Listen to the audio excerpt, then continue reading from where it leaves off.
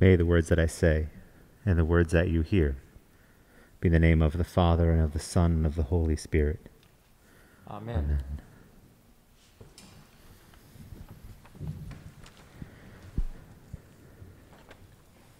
There are two ways one can approach pain and discomfort: through it or around it. Around it is certainly the path more commonly taken. We avoid discomfort. We do what we can to avoid the feeling of pain, loss, grief. We distract ourselves. We binge watch. We binge eat.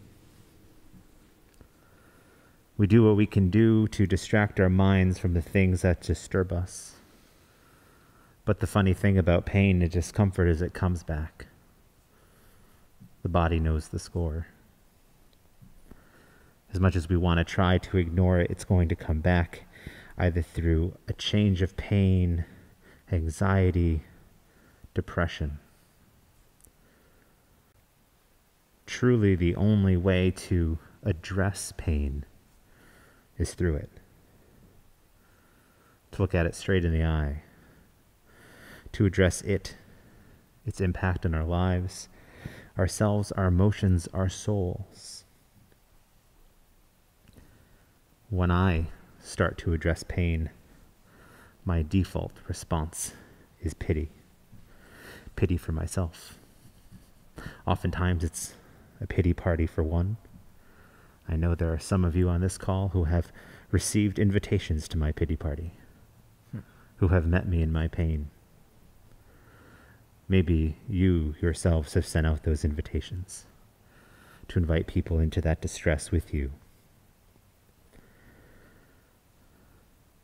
It's very likely that there have been moments in this last year plus now that you have thrown your own pity party for one. A chance for you to isolate yourself from the ones that you love, the ones that can help heal, can help you address, walk through that pain with you. Even in our isolation, I pray that this is not always the case for you, that you've been able to take an opportunity to reach out to the loved ones and not do this alone. I need my God on the cross. I need the pain of Palm Sunday and Good Friday as much as I need Easter, if not in these times, maybe more so. I need to know that the perfect example of God's love knows pain. I need to know that when given the opportunity, God did not try to walk around pain, but walked through it. His path, the passion, and the cross. This Sunday represents to us two things. One, it is a reminder that we do not do this alone. That in our pain, our suffering, our discomfort, our wounds, our trauma, we walk this path with a God who knows pain. We walk this path as a community of Christians in the name of the Christ on the cross, that we do not do pain alone. We walk side by side, together, either in true partnership at home, picking up the phone, united in prayer, but knowing that we are not alone. The other thing that this Palm Sunday reminds us is that even as soon after the triumphant procession, God's self, finds God on the cross. Not simply an act of pain or service, but of love. And while we also celebrate the resurrection, there on the cross, at that moment, God also stays. God is present, awoken in the tomb, which we will rightfully celebrate next week. But God also stays present on the cross.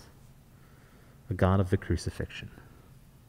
Because on that cross, God remains for us a lifetime, a worldwide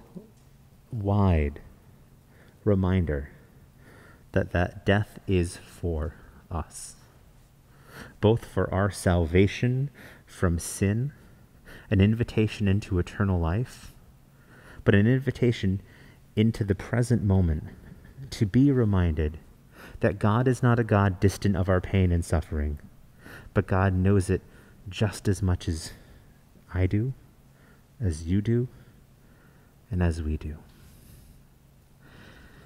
As we approach language that sounds like a light at the end of the tunnel, for many of us, we will explore the long-term implications of this year of quarantine for years, decades, and probably even centuries to come. As we continue to move forward, we are not alone in that pursuit of understanding.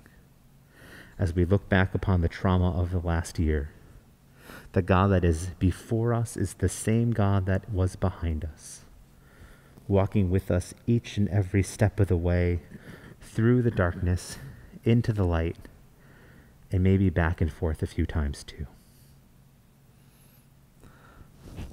On this Palm Sunday, as we mourn the death of the incarnation on the cross, we do so within the tension of the pain and hurt, knowing that our humanity is capable of condemning an innocent man to death, but also in thanksgiving that in God's innocence, we are given the gift of a reminder that the God who loves us also suffers along with us.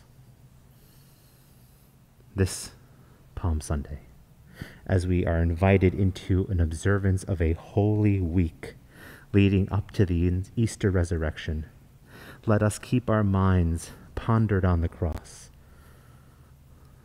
the conflicting image of death and life, pain and unity. Let the cross this week be a reminder for you, for me, for us, that we do not do this alone.